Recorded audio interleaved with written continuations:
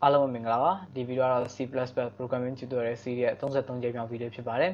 ်ဒီဗီဒီယိုမှာကျွန်တော်တို့ returning နဲ့ပတ်သက်ပြီးတော့လေ့လာမှာဖြစ်ပါတယ် returning ဆိုတာဘာလဲဆိုရင်ကျွန်တော် function တစ်ခုပေးလိုက်တယ်အဲ့ပေးလိုက်တဲ့ဥစ္စာမှာဥမာတစ်ခုခု calculation လုပ်တယ်တွက်ချက်မှုလုပ်တယ်တွက်ချက်မှုလုပ်တဲ့အချိန်မှာ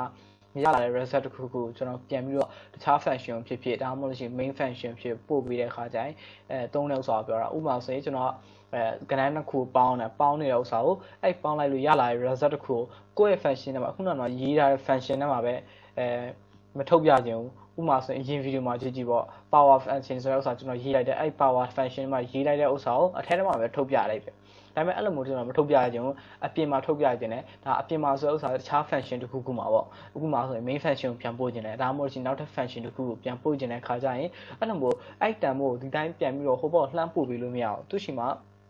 global local ဆိုတဲ့ဥစ္စာတွေရှိရယ် variable တွေရှိရယ်အဲ့ဥစ္စာပတ်သက်ပြီးတော့ကျွန်တော်နောက်ထပ် video မှာထပ်ပြီးရှင်းပြရမယ်လောဆယ်တော့တည်တာပေါ့အဲ့လိုမျိုးပို့လို့မရအောင်အဲ့လိုမျိုးပို့လို့မရအောင်ဆိုရင်ဒီထဲထဲမှာရှိနေတဲ့တန်ဖိုးတစ်ခုကိုနောက်ထပ်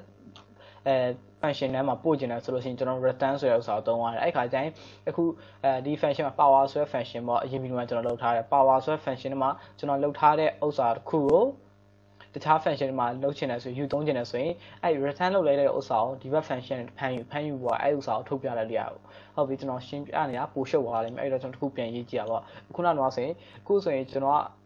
power ဥစ္စာတွေလုပ်နေပါ power ဥစ္စာလို့ဆိုရင် in ဆိုပြီးတော့ကျွန်တော် return ပြန်လုပ်မှမျိုးစာရေးမှာအရင် video မှာဆိုရင်ကျွန်တော် voice ဆိုပြီးသုံးတယ်ဘာကြောင့်လဲဆိုရင်ကျွန်တော် screen ထဲမှာထုတ်ပြတဲ့ခါကျရင်အထဲထဲကနေပဲကျွန်တော်ထုတ်ပြရတယ်အပြင်တခြား function ကိုမရောက်ပါဘူးခုနကတော့ကျွန်တော် power ဆိုတဲ့ function ထဲမှာပဲ power ဆိုတဲ့အထဲထဲမှာပဲထုတ်ပြလိုက်တယ်အဲ့တော့ကျွန်တော်လုပ်ချင်တဲ့ဥစ္စာတခြား function မှာတော့ပြန်ပို့ချင်တာအဲ့ဒီခါကျလို့ရှိရင်ကျွန်တော်in ဆိုတဲ့အမျိုးအစားတစ်ခုပြန်နေတာဟုတ်တယ်မလားခုနကပြန်နေတဲ့ဥစ္စာ in အမျိုးအစားဖြစ်တယ်အဲ့တော့ in ဆိုပြီးရေးမယ် in ဆိုပြီးရေးပွားလို့ရှိရင် power ဆို function ရှိနေမှာ power ဆိုဥစ္စာရေးမယ်ရေးပွားလို့ရှိရင်အထဲမှာဘာရေးမလဲဆိုရင်နှစ်ခုရှိရခုနကကျွန်တော်လုပ်ထားတဲ့ဥစ္စာအတိုင်းပဲ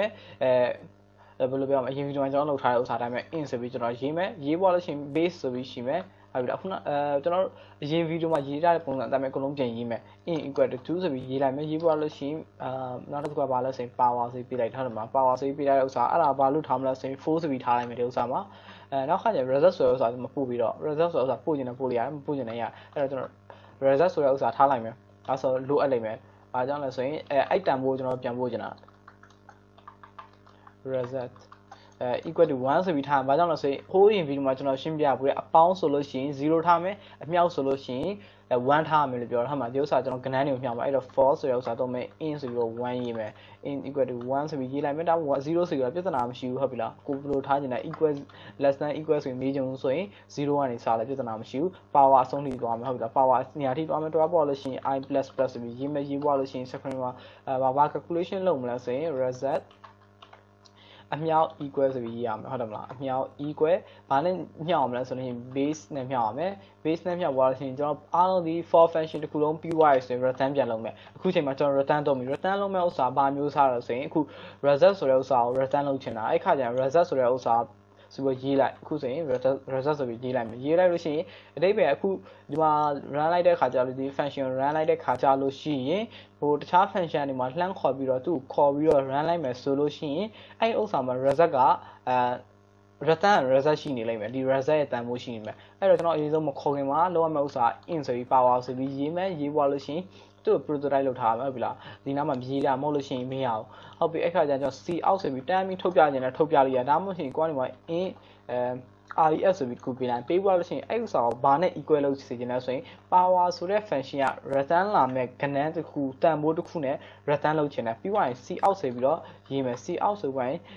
the return value is ဆိုပြီးကျွန်တော်ရေးလိုက်မယ်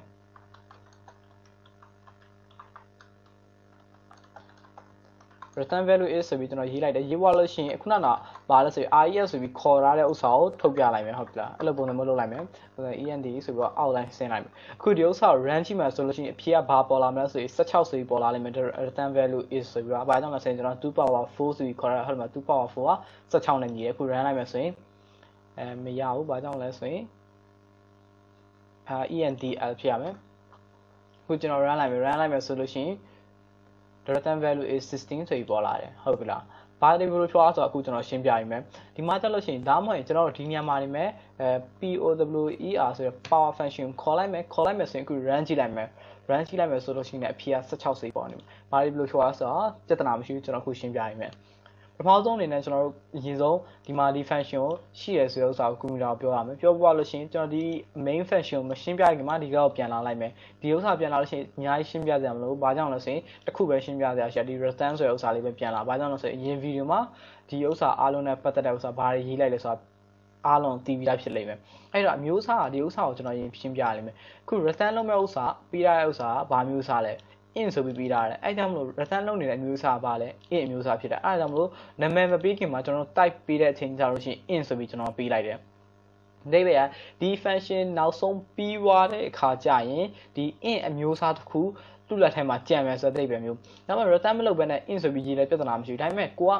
return လုပ်နေတဲ့အချိန်က in အမျိုးအစားကို return လုပ်ပြီး double ဘာညာဆိုပြီးလုပ်လို့ရှိရင်ပြဿနာရှိလိမ့်မယ်အဲ့တော့အမျိုးအစားတူတဲ့ဥစ္စာလောက်အောင်မယ်အခု return လုပ်နေတာကျွန်တော်in ဆိုပြီးရေးထားတယ် in မျိုးစာပြန်ကျင်လို့ဆိုရင်ကျွန်တော် in ဆိုတဲ့ဥစ္စာကိုရေးရမှာဟုတ်ပြီလားအဲ့တော့ return မျိုးစာ result ဆိုတဲ့ဥစ္စာပြန်ကျင်တာအခုနောက်တော့ကျွန်တော် screen မှာ result ဆိုတဲ့ဥစ္စာထုတ်ပြတယ် result ဆိုတာထုတ်ပြမယ်ဆိုလို့ရှိရင်16စာရှိနေဒါပေမဲ့ကျွန်တော် return လုပ်လိုက်တယ် screen မှာမထုတ်ပြဘဲနဲ့တော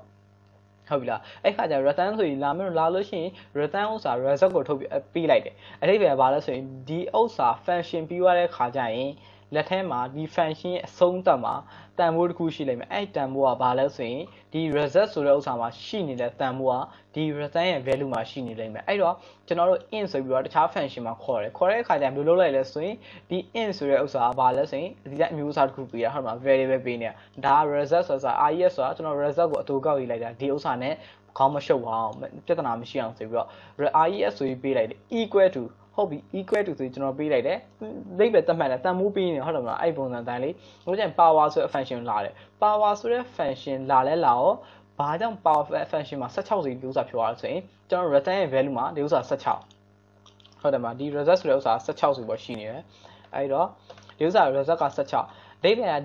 ဒီ function လှမ်းပြီးတော့ပေးလိုက်တယ် equal ဆိုပြီးပေးလိုက်မယ်ဆိုရင်ဒီ function ကျွန်တော်ခေါ်တဲ့ခါကျရင်ဒီ function လို့တာ power ဆိုပြီးတော့ဆိုတာ function ကိုခေါ်နေအဓိပ္ပာယ်ကတိုးတော့16နဲ့ညီတယ်ဆိုတဲ့အဓိပ္ပာယ်မျိုးဖြစ်နေတယ်ဟုတ်ပြီလားအဲ့ခါကျရင် in result equal to 16ဆိုပြီးတော့အဓိပ္ပာယ်ဖြစ်နေတယ်အဲ့ခါကျရင်ကျွန်တော် screen မှာထုတ်ပြတဲ့ခါကျ RES ဆိုပြီးတော့ထုတ်ပြမယ်ဆိုရင်16ဆိုပြီးပေါ်နေလိမ့်မယ်တကယ်လို့ power ဆိုပြီး16ဆို power ဆိုပြီးတော့ဒီ function ကိုလာထုတ်ပြမယ်ဆိုရင်လည်း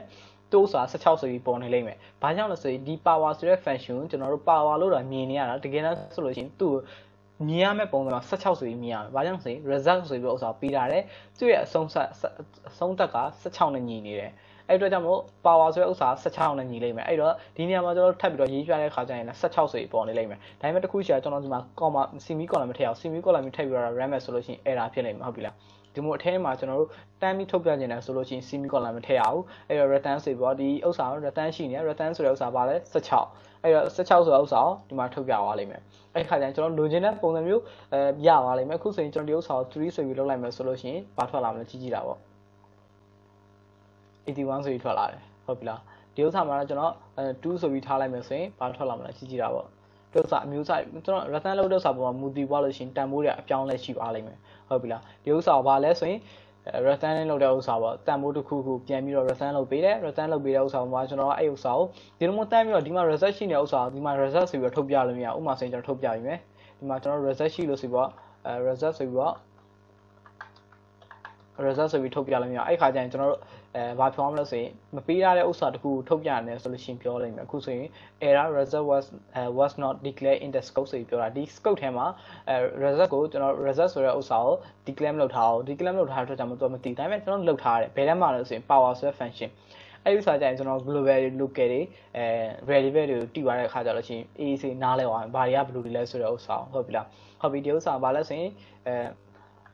returning လုပ်တဲ့ဥစ္စာကိုတန်ဖိုးတစ်ခု return လုပ်သွားလို့ရှိရင် screen မှာထုတ်ပြရတယ်နောက်ကျရင်လောဆယ်ကျွန်တော် screen မှာထုတ်ပြနေရပါဘောတကယ်တမ်းကျလို့ရှိရင်လုပ်နေရဥစ္စာတန်ဖိုးတစ်ခုပြန်ပို့ပေးနေတာဒီခြား function တွေပါတစ်ခု function တစ်ခုကနေနောက်တစ်ခု function မှာခုပို့လာတဲ့ဥစ္စာတစ်ခုထပ်သုံးနေတဲ့ပုံစံမျိုးပေါ့ဒီဥစ္စာတော့ကျွန်တော်ပုံမှန်ဒီမှာလုပ်ထားတဲ့ပုံစံတော့ function တစ်ခုကနေ main function ကိုတန်းပို့တယ်ဒါပေမဲ့ကျွန်တော်လုပ်နိုင်လို့ရှိရင်နောက်ထပ် function ဒီ function မှာရ power set function မှာတစ်ဆင့်ရလာတဲ့ result ကျွန်တော် square root ဆိုတဲ့ဥစ္စာပြန်ပို့သွားတဲ့အခါမှာ main function ပြန်ပို့အဲ့လိုပုံစံမျိုးနဲ့လုပ်လို့ရတယ်ဟုတ်တယ်မလားကိုလုပ်ချင်တယ်ဆိုရင်လုပ်ချင်တဲ့ပုံစံမျိုးလုပ်လို့ရတယ်ဒါ programming မျိုးဥစ္စာကိုလုပ်ချင်တာလုပ်လို့ရတယ်ဟုတ်ပြီဒီဥစ္စာပါလဲဆိုရင် returning နဲ့ပတ်သက်ပြီးရှင်းပြပေးတာပါအားလုံးနားလည်လိမ့်မယ်လို့ထင်ပါတယ်ဘယ်လောက်မှခက်ခဲတော့မရှိဘူးဒါပေမဲ့သဘောတရားကိုနားလည်လို့ဆိုလို့ရှိရင်လွယ်လွယ်လေးနဲ့ရအောင်မယ့်ဥစ္စာလေးတစ်ခုပါဟုတ်ပါပြီအားလုံးကျေးဇူးအများကြီးတင်ပါတယ် see you